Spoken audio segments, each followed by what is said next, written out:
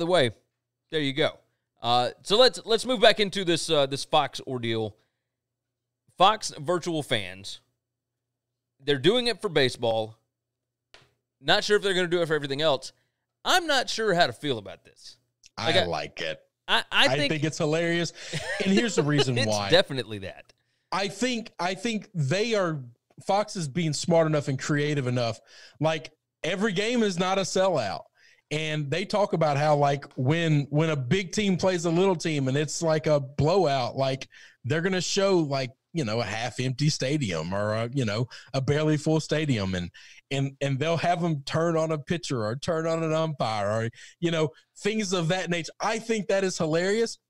I want to transition it to the world of college football, where you have traditions way more than in professional sports.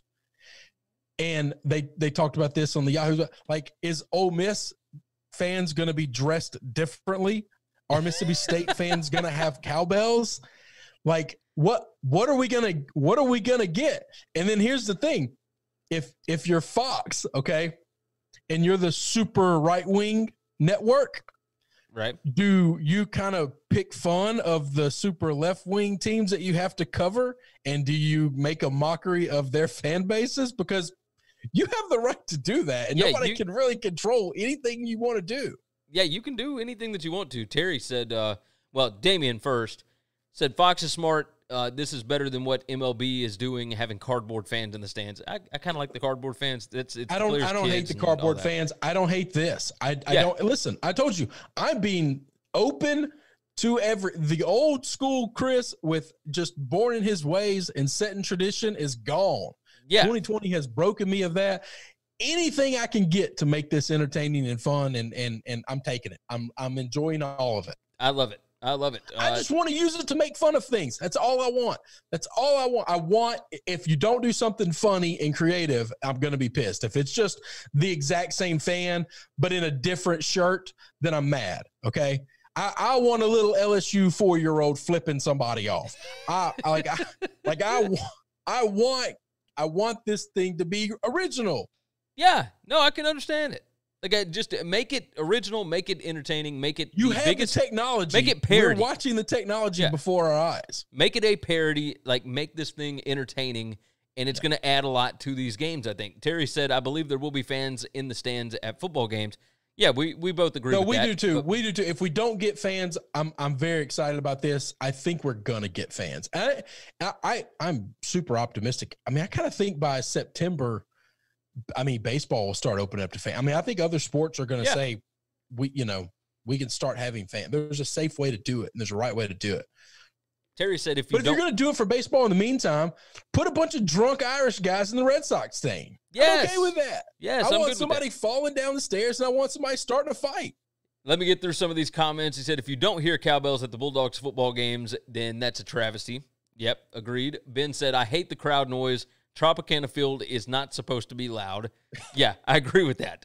I agree with that. But we don't know that. We don't know that when Fox covers it, they won't have but like 30-something people out there. Yeah, it's entirely possible. Michael said, would y'all pay to have a cutout of yourself at the game? Dodgers were charging $300, I think, and $150. So I would pay for one reason only. I would pay if it was one of the stadiums that if your head gets hit with the ball, you get the ball. They'll mail you the ball. I would do it for that if it was not a per game price, and if it's just all right, you paid us $300. Here's your head for 60, for 30 of the games. That's not a bad idea. That's $10. I would do that. I'm sure it's not. I'm sure it's a per game price, and that is ridiculous. I don't have that kind of money. Oh, agreed.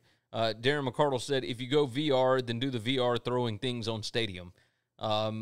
Damian said, Univision already has virtual fans for their soccer games, of course, but they had a few glitching problems, and it still looks cool.